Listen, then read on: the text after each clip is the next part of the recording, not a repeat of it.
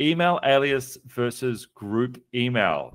So users are in yellow. peter.m@itgenius.com. This is an alias, and then group or a distribution list. So an alias is another version of a mailbox name that also delivers into this mailbox. Now, I often call mailboxes buckets because it's easiest to conceptualize that each mailbox that is assigned to a user is one bucket of email. And an alias is a different name that you don't pay for, not a bucket, but this emails that go to that address will also drop into that bucket that's there and exists. Now, a group or a distribution list, as it's otherwise called, they're the same thing. It's similar to an alias. It effectively is still an alias, but it puts emails in multiple buckets. So it's an alias that will send a copy of that email into multiple buckets. The interesting thing about these group/distribution lists is, now again, you don't pay for them,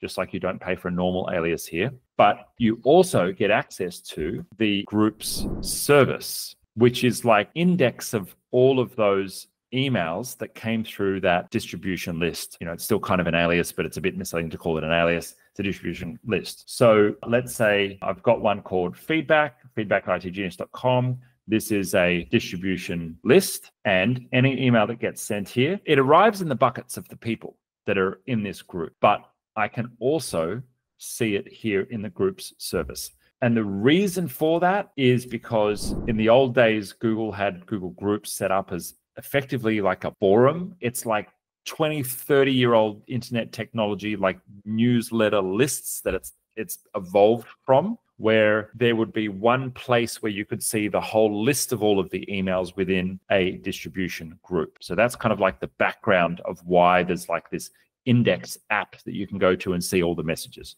But fundamentally, they're doing the same thing. It's just that what we call an alias, and technically that would be a user alias, you set that up in the users menu in the admin panel versus the groups/distribution list, which you would set up in the groups setting of the admin panel.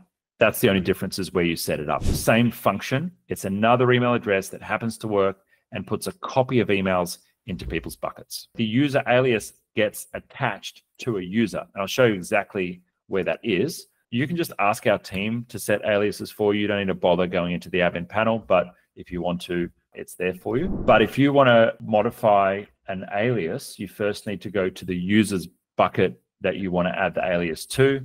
So I'll go to Peter here, and under user information is where I set my aliases. So there we go. So it's called alternative email addresses. You can see their email alias.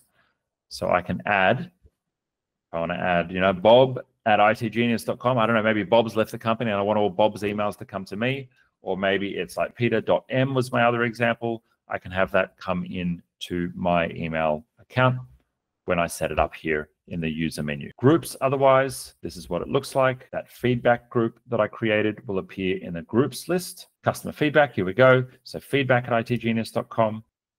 I set the email, I set the name of the group, and I choose who do I want to have inside that group as members.